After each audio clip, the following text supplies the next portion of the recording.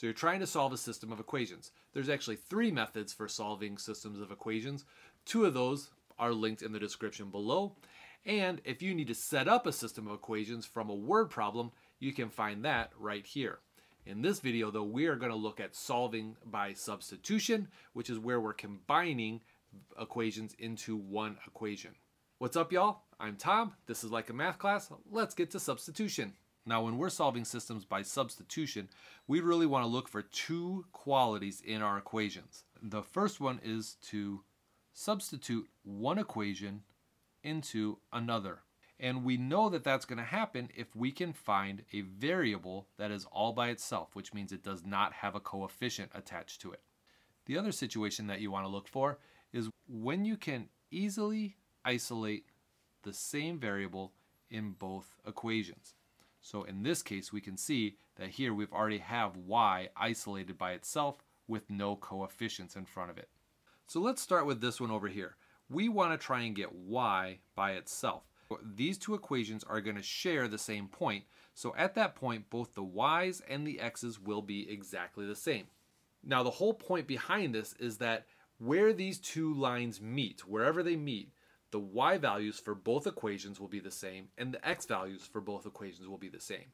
So if we can find the y or the x by itself, then we can take that and say, well, that's the same thing as this other one. So if we can find our y value by itself, we know that this y is the exact same thing as this y here. So what I want to do is I want to get this y by itself.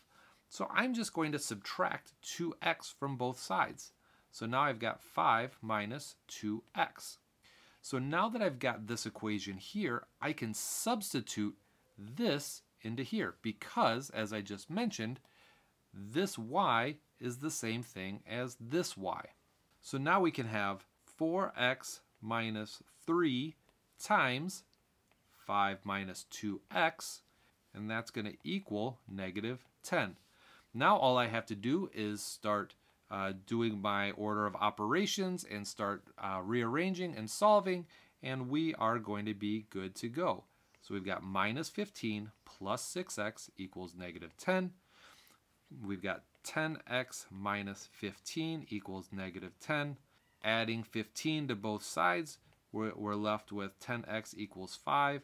And when we divide by 10, that we can now see that x is equal to 5 over 10, or 1/2. Now, what do we do with that 1/2? Now we need to see what is the y value. So we can do this in one of 2 ways.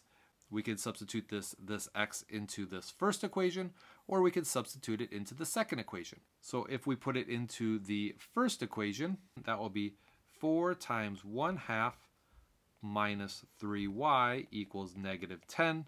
So 4 times 1/2 is 2 minus 3y equals negative 10.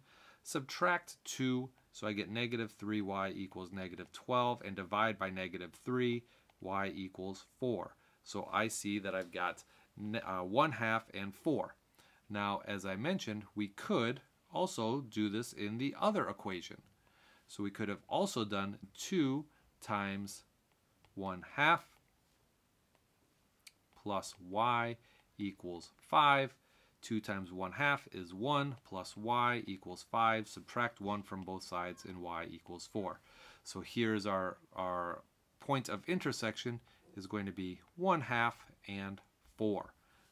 Now what happens if we've got 2 equations where we've got the same variable with no coefficient? Or I should say a coefficient of 1. Well, just like before, if y equals this and y equals this, then these 2 things equal each other because they're crossing at the same point, and our x values will end up being the same and the y values will end up being the same. So let's call this equation blue and let's call this equation purple. I'm going to just say that since y is equal to this and y is equal to this, then this is equal to this. So I have 2 minus 2x is equal to 6x minus 18. All right, well, let's add 2x to both sides. 2 equals 8x minus 18. Add 18 to both sides. So now we've got 20 equals 8x. Divide both sides by 8, and we can see that x equals 2.5. Just like before, I'm going to take this 2.5 and I can put it into either equation to solve. So let's do that. With our first equation, we have y equals 2 minus 2 times 2.5. Then y is going to equal 2 minus 5, and y is going to ultimately end up equaling minus 3. If we want to put it into the purple equation, then we'll have y equals 6 times 2.5 minus 18. Y equals 6.6 times 2.5 is 15 minus 18, so y equals negative 3. So here is the solution to this problem, 2.5 and negative 3. Now keep in mind, you don't have to substitute it into both equations.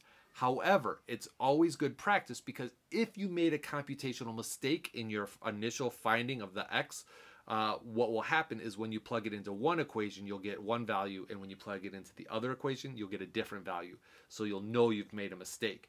But if you are confident in your work and you just put it into one of the equations, you'll get that value out and you've got your solutions.